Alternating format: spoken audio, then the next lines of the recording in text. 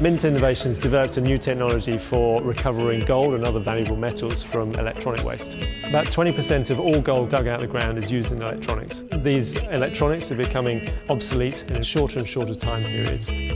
We've developed a process that's entirely cyanide-free. It's got a low carbon footprint, but the key to the process is it's entirely scalable. For the first time, we'll be able to address at city-scale volumes of electronic waste.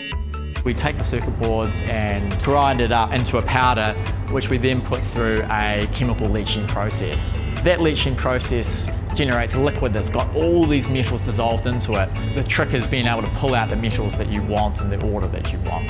We have the aid of some really special microbes that we can put into these solutions, and they only pluck out the metals they're interested in, like gold or copper. We've gone from laboratory scale through pilot scale, and now we're going to what we're calling pre-commercial scale. We offer a service to recyclers. We essentially take their waste material, capture that value locally, and return directly to the recycler. We're able to deploy these plants anywhere there's e-waste. Any city in the world, effectively, that's currently collecting e-waste currently has a problem, and we're able to solve it.